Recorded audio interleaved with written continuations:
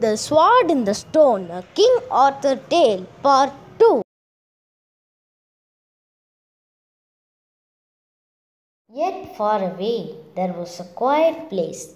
A good knight, Sir Ector, lived in peace with his two sons. His first son was named Kay.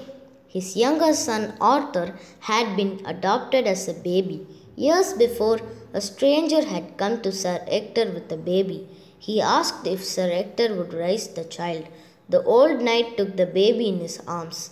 Glad for a second child, he named the baby Arthur and raised the child as his own. When Arthur was 10 years old, the same stranger returned to Sir Ector's home. He could read and write, and so Sir Ector hired him to teach his two sons. Kay could not sit still for lessons, and he stopped coming. But Arthur listened with wide eyes. He learned everything. I bet you have guessed by now who that stranger was.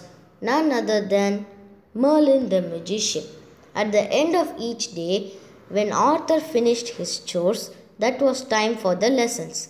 Merlin would sit with Arthur for hours and teach him about the world. Arthur was a thin lad, not strong like his big brother Kay. Merlin did not have to worry about that.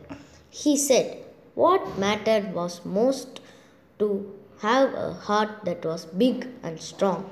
Merlin saw how the birds, foxes, and deer followed Arthur. He could see that the boy had a very big and strong heart.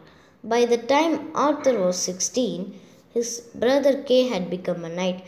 He was now called Sir Kay.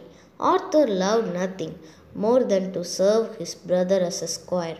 He kept great care of his brother, tunic and helmet, his spears and lances. One day at lesson time, Merlin looked away. He stood up. What is it? Said Arthur. The people need hope, said Merlin. Arthur, there is something I must do. I must go now.